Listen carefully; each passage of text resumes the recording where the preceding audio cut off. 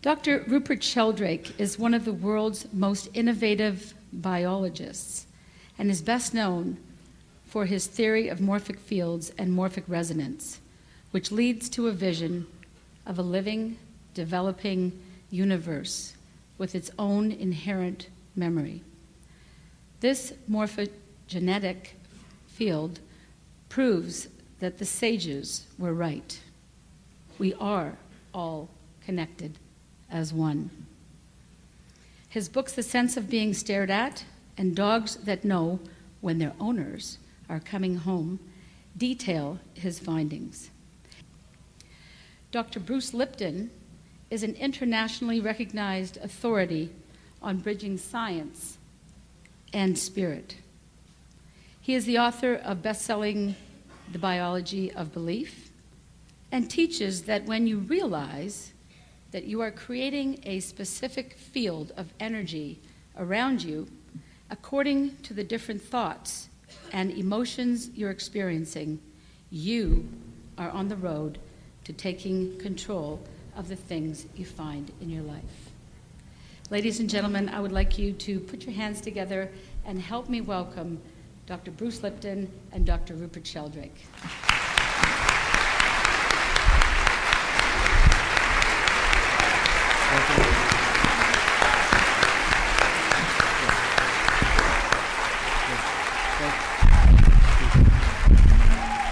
Well, I figured I'd start this off because this is a conversation that's been about 17 years in the process of getting to.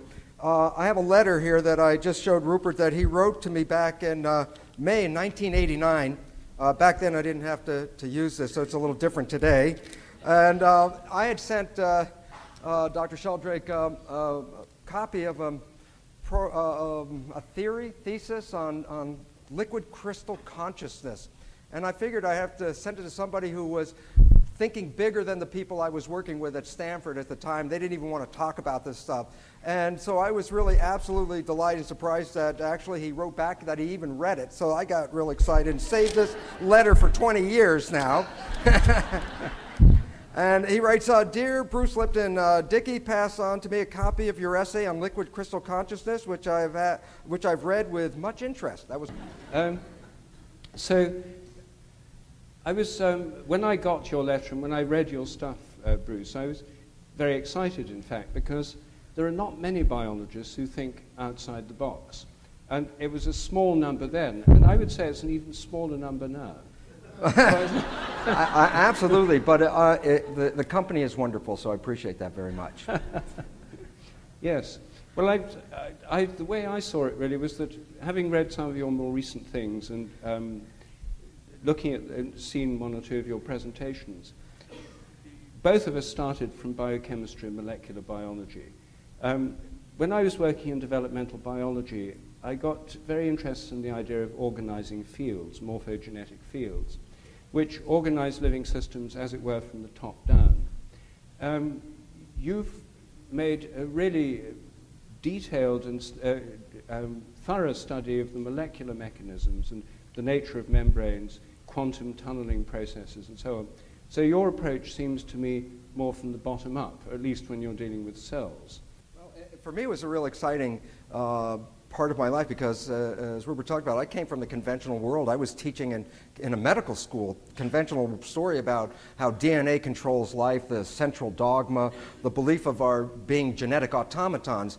And what got me really into this was that I was working on cloning stem cells. And it's interesting because today we talk about stem cells, some hot new thing that just came out. And my first stem cell cultures were in 1967. And I was cloning these stem cells. And what that meant was I'd start with a single cell and then let it isolate it and then let it divide, and it would create a colony of several thousand cells, all genetically identical.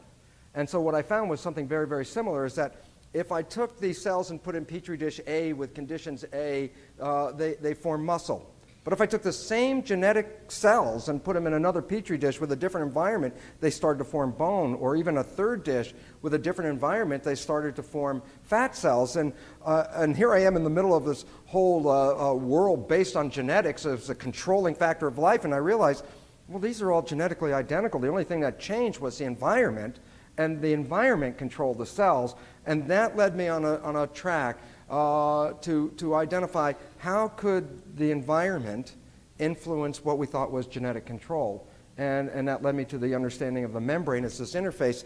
And it was fun because what I was really finding is that the membrane was an intelligent mechanism. It would read what was going on in the world around it and then send information into the cell to adjust the biology to meet the demands of the world. And so why that became important is I started to recognize, well, the information that controls the cells is not in the cell.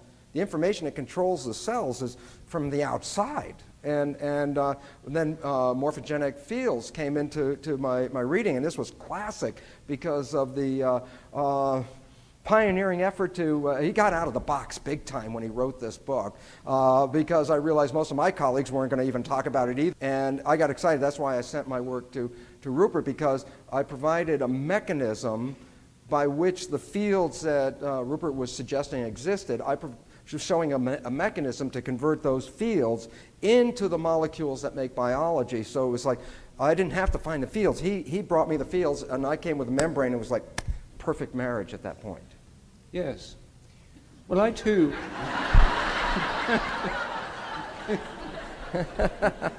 It's not yet consummated, but... so I was...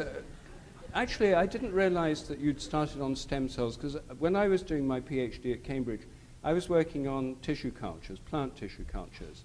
And I had very much the same experience as you. The same cells, the same genetics, changed the hormonal balance and the conditions in which they're growing. And you could change the destiny of these cells just by changing the chemical conditions. Somehow the membranes and the cells will respond. Well, when I started to, it was interesting, I was still stuck in the chemical world. And I identified that on the membrane, there are these structures called receptors. And there's an interesting parallel here, which we'll talk about again maybe tomorrow, and that is that we are made in the image of a cell, actually. So that if I talk about a cell or I talk about a human, we're still talking about the same thing. So the skin of the cell is very much similar to yours in a sense.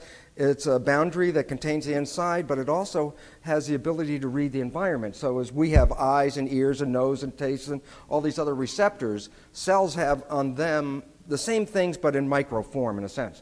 So they're reading the environment, and the truth is, from my second grade image, when I first saw cells, I saw them as sentient beings. I didn't see them as just moving around in the water. I saw them as people, and it turns out to be, here's a very interesting relation, if you understand, that we'll talk about at some point in regard to fractals, that we are made in the image of the cell. Every function that is in our human body is already present in every cell. Anything you can identify in here is in a cell. It's got digestive, respiratory, excretory, nervous, reproductive system.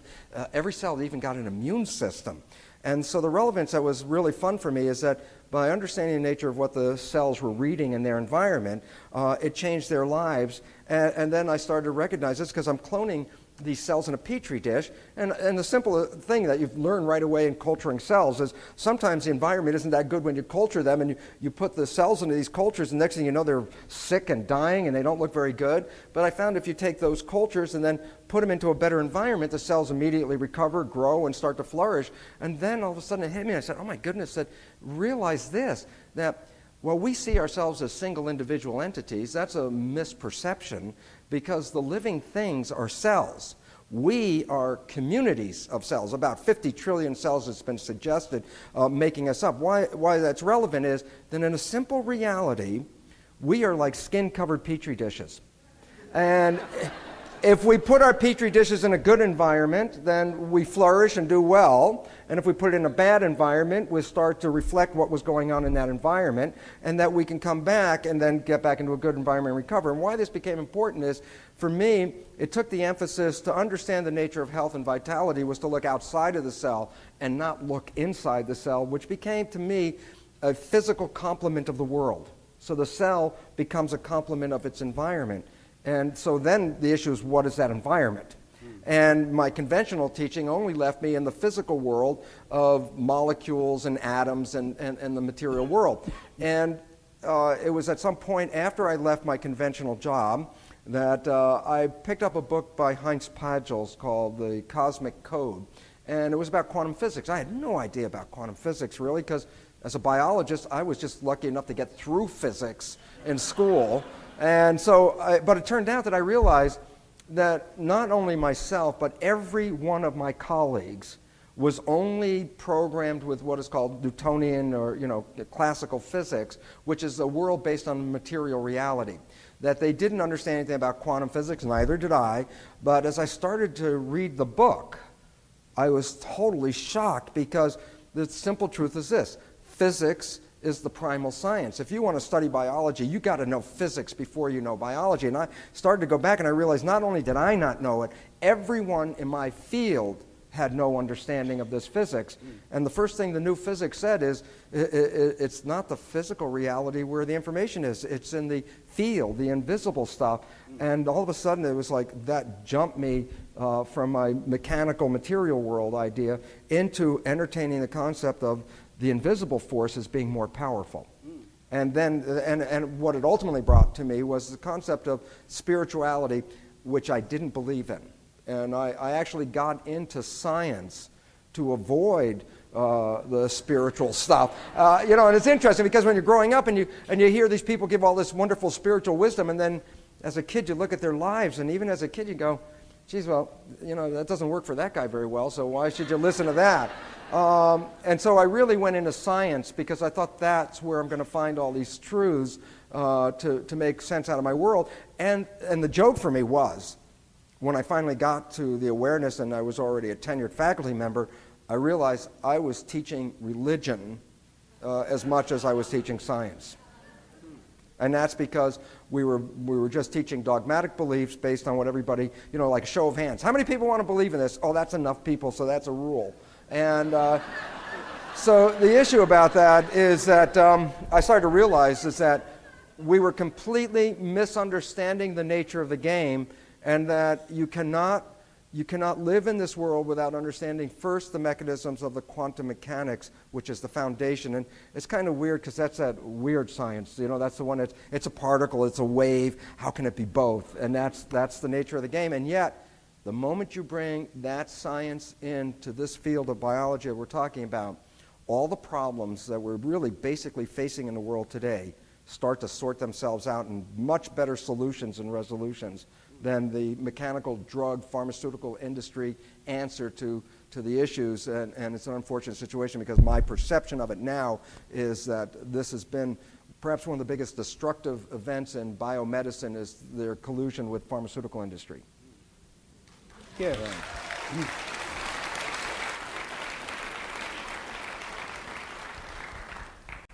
Well, I agree with you. I found that the surprising thing for me was that while in the 20th century physics had become more open, discovering more and more weird things, quantum theory, indeterminacy, all the different wave-particle duality, quantum non-locality, in cosmology, weird phenomena like quasars, now multiple universes, all this stuff was going on. Physics getting broader and broader and stranger.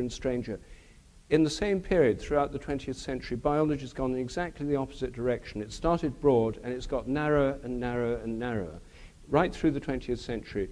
As when I was an undergraduate, most biology was still semi-holistic. We still looked at living animals and plants. Not much, but I mean, the first thing, you brought them into the lab, and they were alive for the first few minutes till you killed them.